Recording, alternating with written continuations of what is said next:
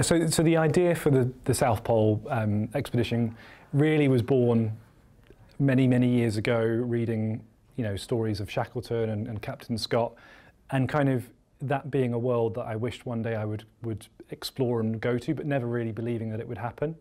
And then fast forward in life, I've had my accident, I've become someone who's known as having a disability and doing adventures.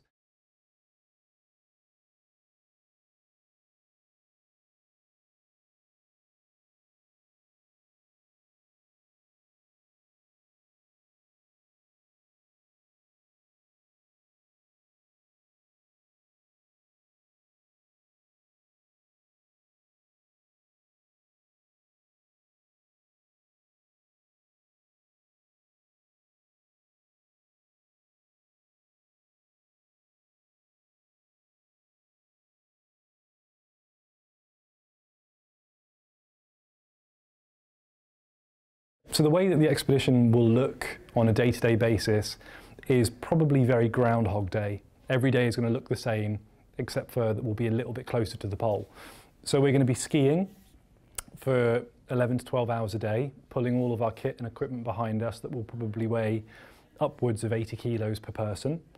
The reward for finishing 11 hours of skiing in -20 or -30 is to set up the tent, set up camp, to start the process of readying yourself for the next day, rehydrating, re-energizing, melting snow for water, which is the only way we're going to have water. That will come from digging snow and melting it. And administration process is kind of right up until you go to sleep. Wake up early, do the reverse, collapse the tent, get going, and then you repeat, and you repeat, and you repeat.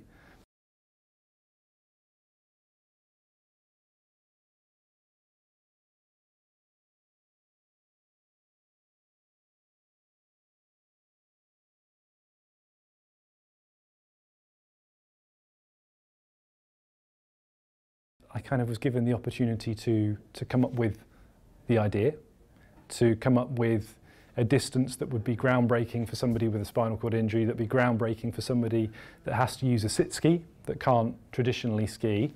And at the time, the furthest distance that had been done was 111 kilometres, which is the last degree.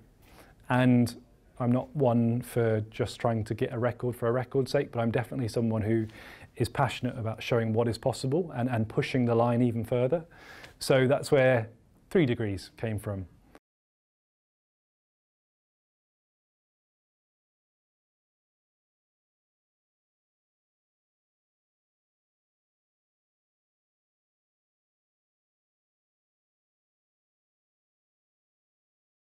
The biggest challenge for me in particular, so as somebody with a spinal cord injury, is there are a lot of unanswered questions, and there's a lot of uncertainty in terms of how the body will react.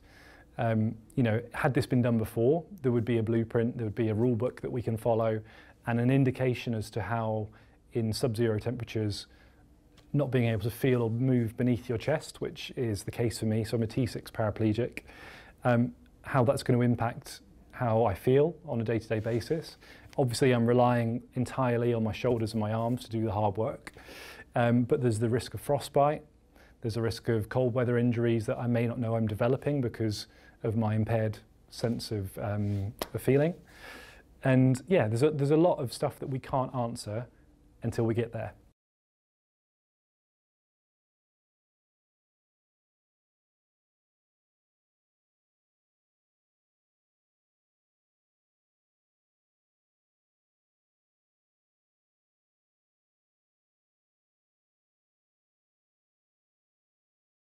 The thing I always think about is the mission of Wings for Life is to give someone the opportunity to have gone through that life-changing moment and to go back to their old life. I would be lying if I said that I didn't want to just go back to the guy I was and go back to climbing mountains, but I couldn't. So I had to learn to accept that. But the research that Wings for Life is carrying out means that maybe in 5 years or 10 years, a future version of me or of anybody else that we know might go into hospital, go through a procedure purely because of the research Wings for Life has done today and tomorrow, and they go back to the life that they had. They don't have to adjust. They don't have to rediscover who they are, because, you know, that is science, and that is kind of, you know, hopefully where we're going. It's from wheeling, isn't it? The wheeling. All the muscles. Hey, how you doing? I'm good. Darren, lovely to meet you. How you doing? Okay. I think Gilly and the coach will be. What Darren is doing is out of the ordinary, and I think it would be something that any kind of able-bodied person would struggle with. It's a significant challenge, but for Darren to do that as a wheelchair user just represents so much hope. So the fact that he's doing it, he's showing that you can go beyond your boundaries and that anything is possible with a spinal cord injury. And not only that, but the money he's raising, it offers significant hope for those in the community who are hoping and looking for a cure. Yeah, no, you've been telling us about the... Hey, everybody did. You all right? Yeah, good to see you, mate. Are you guys going to stick around and film some like extra stuff, or are you going to run off, haven't you? We've made more progress in the last 5 years than we have in the previous 25, and Wings for Life has been responsible for funding the most cutting-edge research projects and clinical trials, and we're now seeing individuals regaining functionality and in some cases walking again. So we're on the right path, and it's not going to be too long.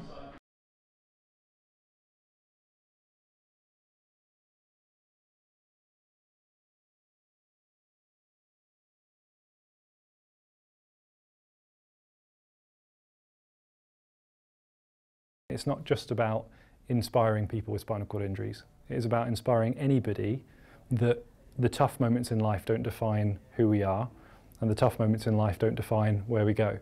It's kind of that sense of resilience and mental toughness. I know that's a bit cliche now, but it's true. In those difficult moments, the thing that matters most is taking ownership of where you go now.